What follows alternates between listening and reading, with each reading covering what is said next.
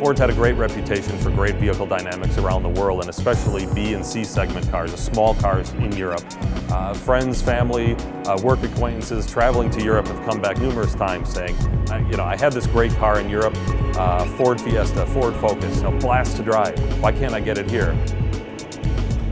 Well, now we have it here.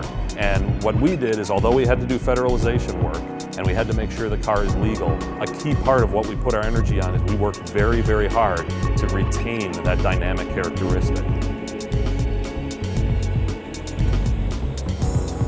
Here we are in San Francisco, talking about challenging city environment. It's got the tight city streets, it's got the uphills and the downhills, bigger than any other city in the US. Things got like Lombard Street, right? Not only a hill, not only turns, but tight quarters. Because it is a smaller car, it has a great turning circle and it's very nimble. So in the city, right, trying to parallel park, trying to get around corners, getting around construction areas, the car feels nimble and light and quick. So it's easy to maneuver and good visibility throughout the car, good to park, but then also, like we're driving today south of San Francisco out on the open road, you can have a blast with the car. That fun to drive factor and that nimbleness translates into higher speeds and into sweeping turns where it's just crisp, great steering, precise feel, good roll control, and confident, and a smile factor. You come out of the car and you're smiling because you had a good drive, and you're not tired as well. One of the key elements of Fiesta is its fun to drive nature, and nothing says fun to drive like racing. So leveraging some of its heritage it has in Europe in the racing scene, we knew we wanted to make a big debut here in the US in racing as well. Well, as a base, the size and setup of this car works exceptionally well for rally.